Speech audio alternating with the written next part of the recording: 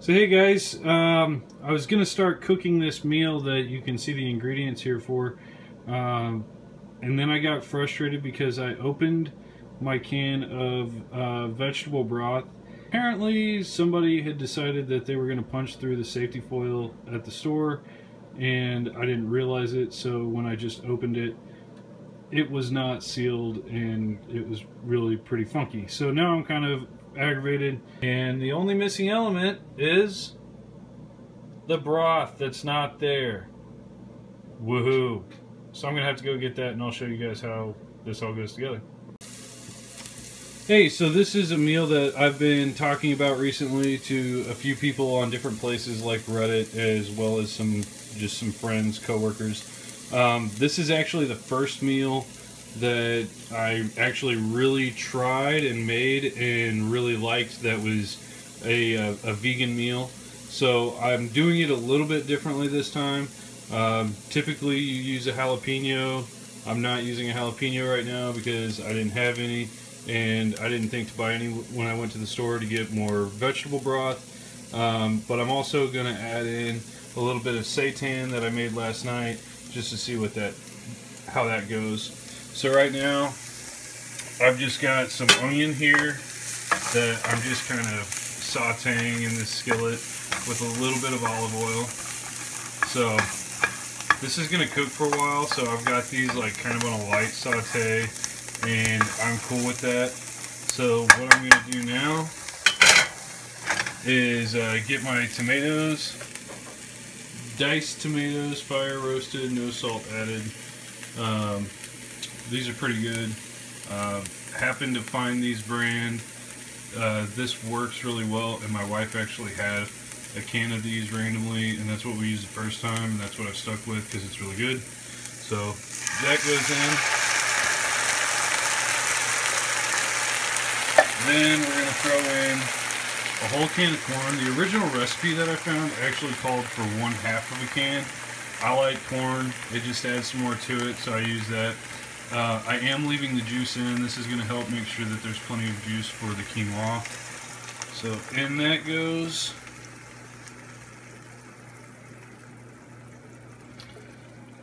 And then last, black beans, drained. So I've got all the liquid out of those, and I actually rinsed these a little bit. So the black beans will go in. So there I've got all the beans in. I just had to redo my quinoa and the spices because, as you can see back there, I spilled and made a giant mess. So yay, get to clean that up. So anyway, next I'm going to go ahead and throw this stuff in just to get it in there. So that's the seitan.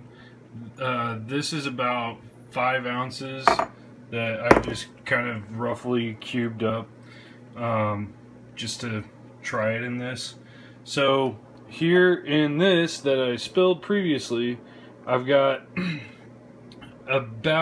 right at about a cup of quinoa, uncooked, and then I've got 1/2 teaspoon of cumin and 1 teaspoon of chili powder.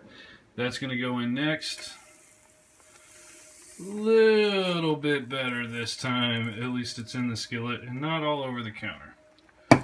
So then the last thing that's going to go in is roughly about a cup of veggie broth, and this is going to be what cooks out. And as you can see, that's quite a bit of liquid in there. So this is just going to get mixed up, and I'll put a lid over it and let this simmer for about 20 minutes is all it takes. And this makes pretty good servings. This is just going to get portioned out for meals, especially for like taking to work. This is an easy thing to be able to take and just throw it in the microwave for a couple of minutes and get it warmed up and be able to eat. So that's all it is. So this has been cooking for a little bit now, just for a few minutes, but this is kind of the boiling point that I started out at for a while. So you can kind of see here, it's not a rolling boil, but it is boiling, and you can start to see the quinoa start to plump up a little bit. You can see there's still a lot of broth in there. This is going to make a lot of food. If you can tell, this is a pretty deep pan. I don't exactly know what size this is. This is just the biggest pan that I have before you go into a pot. This is still several meals. This will break up into like 6 meals, and I usually eat about a third or so of an avocado with one serving. So I'll go through a couple avocados to eat this, and then I also use lime on it. So, but I'll show you this again so you can see the finished product and just see how much food it is and what everything's looking like when it's all finished up. Alright, so this should be about done, so we're going to take a look, and wow, this looks pretty good. I can already tell by the smell of it that it's going to be a little bit different flavor with the seitan that's in there. Seitan, whatever. So, yeah, it is going to be a little bit different. What I'm going to do is I'm going to pour this whole skillet into that bowl and weigh it, and that's going to help me with knowing what the portions are out of this batch. That's just the way I do it. I'm not like, oh, it's got to be exactly 2 cups every time. I just kind of make the batch. I know it's like 6-ish things, so then I just dump it out and divide and then portion. So, yep. So I've got all of this out and into here now. So this is about 3 pounds and about 12 ounces. So 3 pounds divided by 6, it would be half a pound, which is 8 ounces. 12 divided by 6 is 2, so this is going to be just about 10 ounces per serving. And again, I'm also going to have avocado in that. So that's going to be a pretty good meal. This is still fairly low calorie, especially at that serving. Especially if you don't eat the avocado. I like the avocado. It helps me feel fuller. There are a lot of calories, a lot of good fats in it, but they are good fats. But you can kind of see this has got a real good texture to it.